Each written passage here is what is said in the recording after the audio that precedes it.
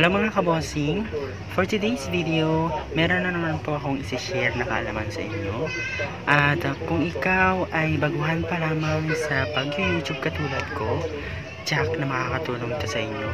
So ang gagawin naman natin ngayon ay kung paano lalagyan ng outline ng ating mga pictures sa tuwing maglalagay tayo ng thumbnail sa ating mga videos. So kung hindi ka pa po nakakapag-subscribe at pinapanood mo to, please click the subscribe button at isama mo na din yung bell button para ma-notify ka lagi if may bago akong video. So simulan na natin ang tutorial at keep on watching.